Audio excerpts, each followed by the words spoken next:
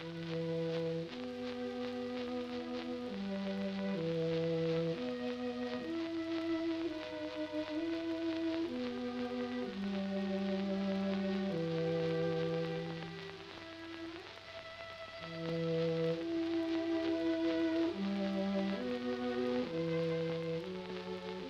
country without rivers, without streams, with little rain.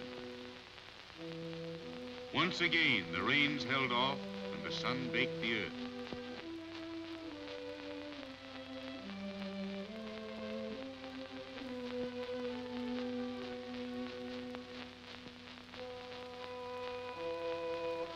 This time, no grass held moisture against the winds and the sun. This time, millions of acres of plowed land lay open to the sun.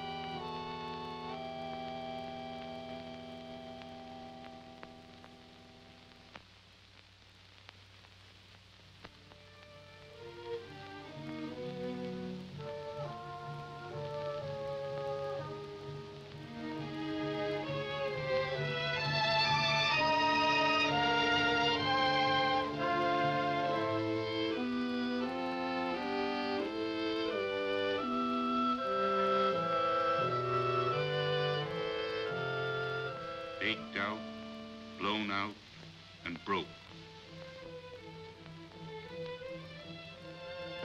Year in, year out, uncomplaining, they fought the worst drought in history. Their stock choked to death on the barren land. Their homes were nightmares of swirling dust, night and day. Many went ahead of them, but many stayed until stock, machinery, homes, credit, food, and even hope were gone.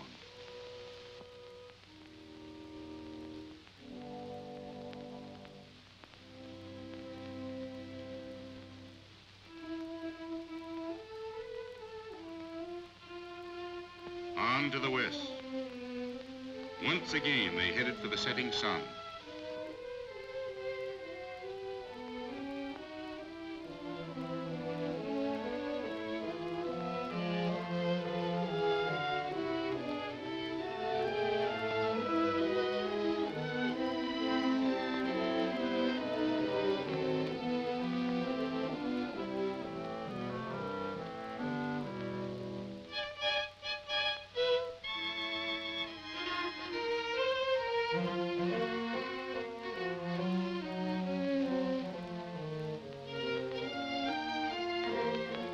Once again, they headed west.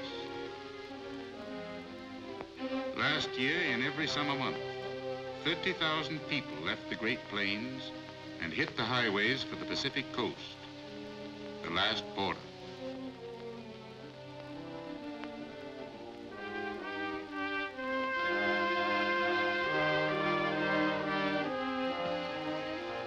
Blown out, baked out, and broke. Nothing to stay for, nothing to hope for. Homeless, penniless, and bewildered, they joined the great army of the highway. No place to go, and no place to stop. Nothing to eat, nothing to do. Their homes on four wheels, their work a desperate gamble for a day's labor in the fields along the highway. The price of a sack of beans or a tank of gas. All they ask is a chance to start over, and a chance for their children to eat, to have medical care, to have homes again. 50,000 a month. The sun and winds wrote the most tragic chapter in American agriculture.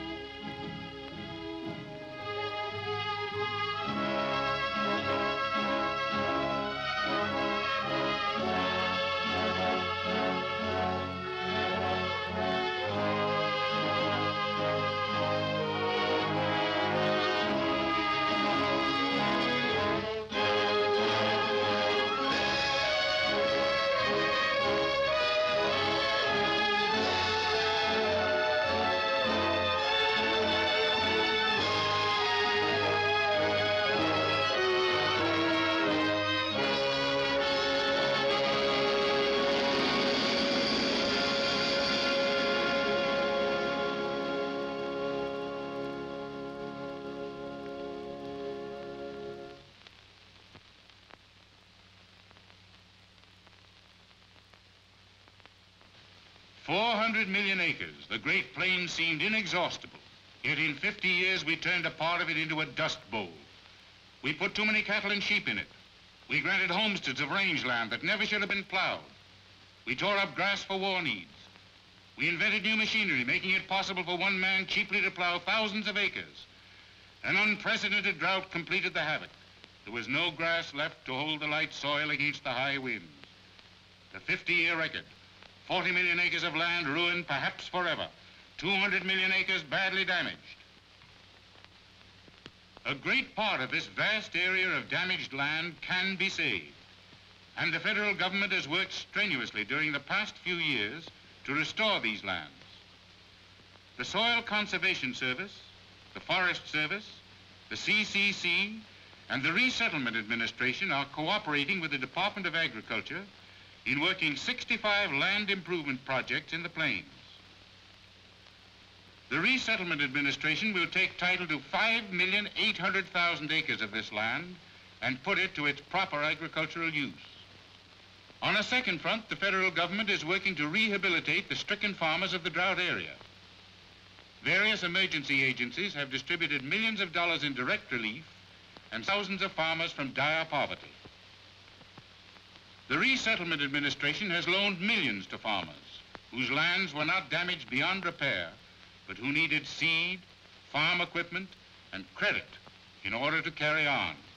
Most important, the Resettlement Administration is taking over 4,500 farms in the drought area, and it will move families from this land that cannot be farmed into natural agricultural districts. Model farmsteads such as this one being constructed in Nebraska are being built to house these resettled farmers, and they not only will be paid for their old farms, but they will be given a chance to buy their new homes on long-term credit. Modern equipment, irrigation, good lands, electricity, sanitation, schools. The Resettlement Administration is bringing these benefits to thousands who were left stranded and without hope.